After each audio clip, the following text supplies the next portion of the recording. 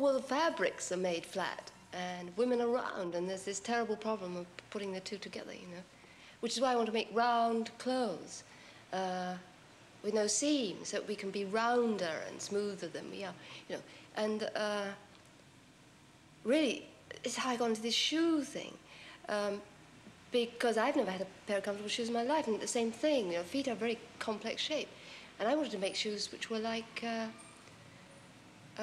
glass or bottles, and have no seams and no bits that rub and all that, and all bendy and loose. I also wanted them to join up with the stockings and just be a sort of one cool line. So there were some chaps who just invented this way of making things, where you just pour a kind of chewing gum into a mould, into a last, and you get out what you want. And, you know, rather like making a sort of jelly. And so they said, well, sort of more or less come and play with my machinery. And this is how we started making these shoes.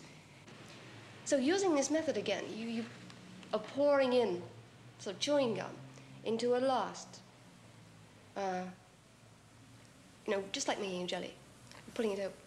Either you can put the sock inside so you seal it onto it, or you can put the stocking tight inside so it's naturally fused to the thing. And then really, it's like a Cinderella thing. You're walking on air or walking on a glass slipper. I got involved with the makeup bit because now that the clothes were different, the face was wrong. You see, there was still this very artificial, hard sort of makeup, and hair, you know, dressed up as a sort of wedding cake and things like that. And so I wanted hair, whether it was straight or curly, to be natural, and makeup to be, you know, as though you didn't wear any makeup at all, but just, well, you know, as though we were all born better looking than we are. I felt that lipstick should look like, rather like a modern man's lighter. There are two colours, so you use a kind of shiny bit, and then the other bit which in fact, just sort of somehow picks up the colour of one's own skin. You know, isn't really a colour at all. Then the paint box bit. You know, I'm so messy, I can never find the right brushes and the right bits. So I wanted a box where everything was in the same box. Also, very few pieces, but pieces that, as with a paint box, you can mix the colour you want from day to day when you want to change, you know, and it's all there in the same box, and there it is, and a great big glass thing. So I did a thing like that. Then they were made of plastic, and I love plastic. What's made of plastic? Why do we apologise and pretend it's gold, you know? It's you know, 100-carat good plastic. I wanted it to look like that, so there it was.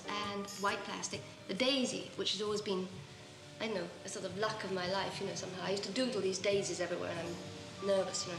And then they got onto the clothes, and then became formalised, and it became that daisy. I think the point of fashion is not to get bored with looking at somebody. I think the point of clothes for women should be, one, that you're noticed, two, that you look sexy, and three, that you feel good. I can't see that we wear them to keep warm. I just feel that as long as women are alive and enjoying being alive, whatever age they are, they should take, use, eat, wear the clothes of their time, you know, and that fashion is for now, not for necessarily teenagers, not for necessarily being 20 and 30 and old in, dead in.